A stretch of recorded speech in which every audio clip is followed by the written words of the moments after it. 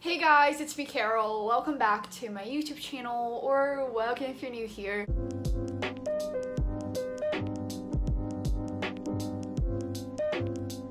I am so excited to finally be doing this video because I'm doing another installment in a little series here on my channel where I read celebrities' favorite books.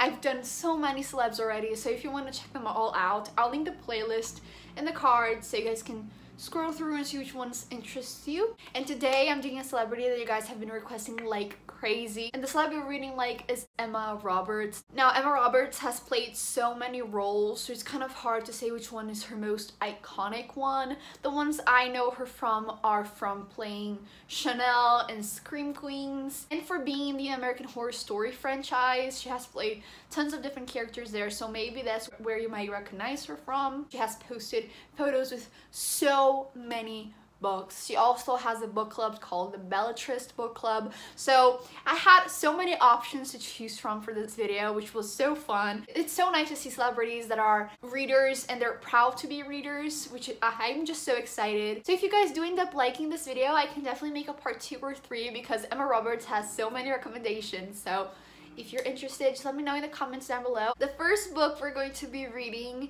she mentioned it in a Vogue article that I'll link in the description box as usual, and this is what she had to say about it. She said it's one of her favorite books of all time, and the book is The Rules Do Not Apply by Ariel Levy. Sorry if I said this wrong. This is a memoir, which is not usually my jam, but for Emma Roberts, I will make the ultimate sacrifice.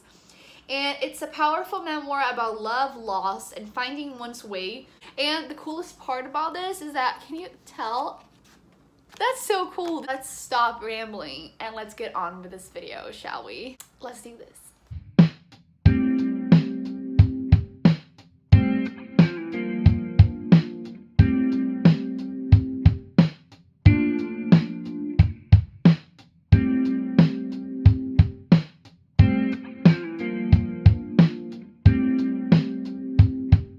So I just finished reading The Rules Do Not Apply. It's a very powerful and sad story. Sadly, things do not work out for her and everything goes downhill.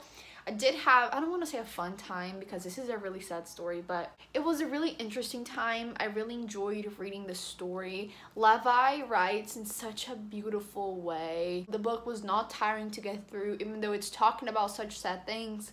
You don't get discouraged or dismotivated. You still want to keep reading. You still want to find out what happened. I do think this didn't add much to my life personally because I am not married. I don't have children, but it was a really interesting story, and even though it didn't change my life, it was a really important read, and I'm glad I read this because this is such a popular and loved book that I'm glad I was able to finish this. She has taken grief and sadness and pain and turned it into something beautiful and just turned it into art. I'm really glad she was able to write this memoir and that she was able to express herself. So I really enjoyed this one. I don't really like to read memoirs, especially because I don't feel like I have the right to rate someone's experience in life. But if I were to rate this book for the sake of this video, I would give it 5 stars. If you're not used to this genre, this is a good book to start with, even though it's really sad. Make sure to check out the trigger warnings as well.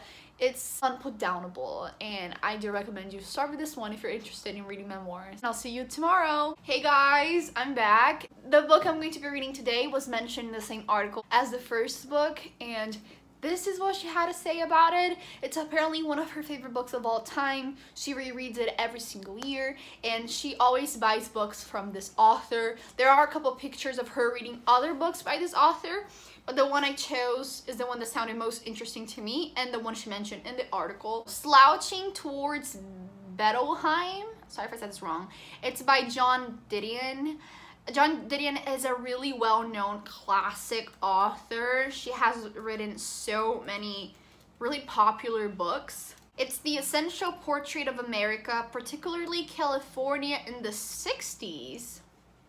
Love to see it. Okay. It focuses on subjects as John Wayne, Howard Hughes, growing up in California, ruminating on the nature of good and evil in a Death Valley motel room, and especially the essence of San Francisco, the heart of the counterculture. That sounds really interesting, actually. I think it's in the essay form, which is fun. Let's do this. Wish me luck, you guys.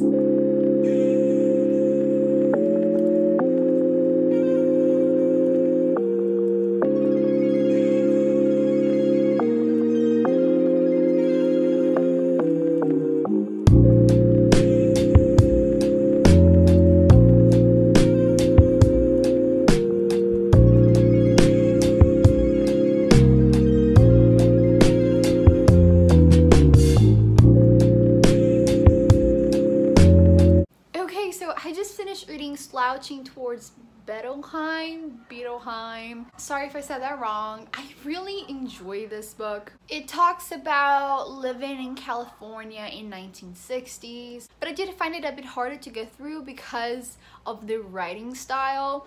John Didion has an amazing, such unique writing style. Every single one of her essays were just so beautifully written and so rich. But it was a bit harder for me to understand what was going on. As English is not my first language, I did struggle a bit to get through it, and I did struggle to fully understand every single one of the essays. But I did enjoy my time reading it. I think one thing we can tell already about Emma Roberts' reading taste by only reading 2 of her favorite books is that she loves this sort of writing style where the author can literally be talking about nothing, but the way it's written, it's what makes it special. So in both of the books we've read so far, they're talking about their life and their experiences, and it's something that some people might find boring, but the writing style is what makes these stories so unique and so meaningful and powerful. And I think that's exactly why Emma Roberts enjoys reading these books this much. It's because they are very similar in the sentence structure and the way the sentence just flows. It has a sort of musicality to it, which is really interesting, and I don't think I've ever read books like this before. I've read books where I thought it was beautiful, but for this one you can tell how much thought the author put into every single one of their sentences, which is just insane, and it must have been so hard to do. I wish I could write as beautifully as John Didion does. That was an incredible experience as a reader. I can't even imagine what it might be like for her to write those things. In the end, I'm gonna give this 4 stars because even though it was amazing, I do personally still prefer the other book better. So yeah, we just finished this one, and I'll talk to you guys tomorrow when we'll be reading a thriller book, which is so exciting, and I can't wait to see which types of thriller Emma Roberts reads and if her tastes in those books are similar to mine. So yeah, I'll see you guys soon. I'm back for the final book we're going to be reading for this video.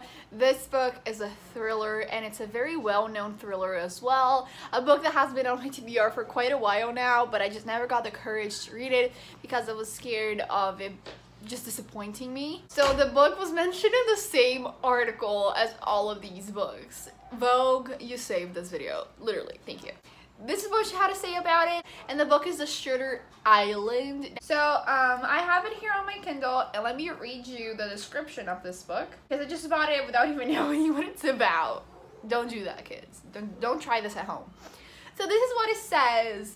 The year is 1954. U.S. Marshal Teddy Daniels and his partner Chuck have come to Shutter Island, home of the hospital for the criminally insane. Love it.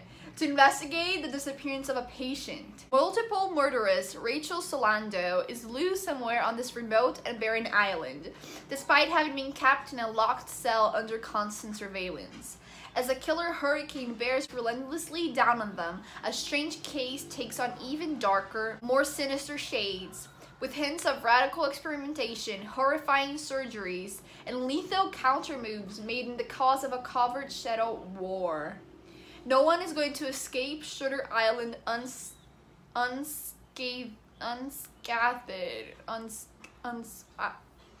I don't know how to read. Because nothing at Cliff Hospital is what it seems. But then, neither is Teddy Daniels. That sounds amazing! This is one of my friends Caroline's favorite book of all time, and we do have pretty similar reading tastes, so that's fun. But I do have other friends here on booktube that have read this and found it extremely boring, so we'll see how it goes. Hopefully I'll love it. I really want to though. So yeah, let's do this. I'll take you guys along with me and we'll see how it goes.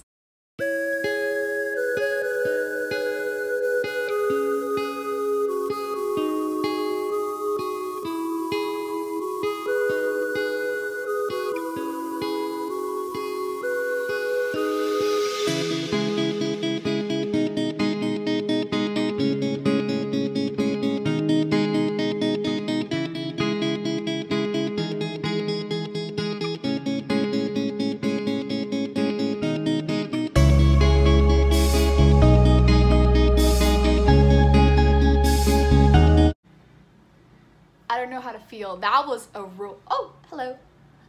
Say hi. Hello. That was a roller coaster, you guys. Oh my god. I think it's the same ending as the movie, so if you've watched the movie, you know how it goes. That was one of the best thrillers I've ever read. I didn't find it boring at all. I know some people thought it was boring. I finished it in like 2 hours. And that's like a heavy book to get through. Like, it's chunky. So what? I'm gonna give it 5 stars. It was really good. The plot twist was insane. I loved it. I can't wait to watch the movie. I want to watch it soon. Now let's just quickly go over my overall thoughts and what I think of Emma Roberts' reading taste. I think she reads the literary fiction books because of the writing style and because they are just comforting reads, even though they're talking about such sad things. The way those writers write feels like a warm hug, and it feels like they're keeping you company, and it feels like the characters are there for you and you're best friends with them. So I do think she reads those books to feel connected with these characters and to feel like she's a part of their lives, which is incredible. And I had a great time with those books too. That was amazing. As for her thriller taste, the 2 thrillers she's recommended were The Shining and Shutter Island. Both of them, because I've read The Shining, are very similar in their writing style because they are very descriptive of the ambiance and surroundings. So in this book, they described the island a lot. So it felt real and it felt like you were in the island with them. And the same thing happens in The Shining by Stephen King, because Stephen King describes the Overlook Hotel in a lot of details and you do feel like you're in the hotel with the characters. So I do think she likes that aspect in thrillers where the plot is less character based and more ambiance based, if that makes sense. And both books make you really tense and make you really nervous throughout it all, so you're struggling with the characters. Whenever the characters feel anxious, you feel the anxiety too. So I think that's another aspect that she really enjoys in thrillers, is being transported into that story and feeling the fear firsthand as if you were one of the characters, which is amazing. I feel like out of all the celebrities I've read, this was the one that I resonated with the most and the one I enjoyed the most. So I definitely want to do a part 2. If you guys are interested, just let me know. But yeah, I had a lot of fun. Emma Roberts is the queen, and now I love her even more now that I know she has a good reading taste and that we can trust her recommendations, which makes me so happy. Let me know down below which celebrity I should do next. I would love to know. I'm planning on making a video like this every single week, so hopefully I'll get to your celeb very soon. If you guys enjoyed this video, please make sure to give it a big thumbs up and subscribe down below to be part of this wonderful family. I would love to have you here. Thank you so much for watching, and I'll see you guys in my next video. Bye.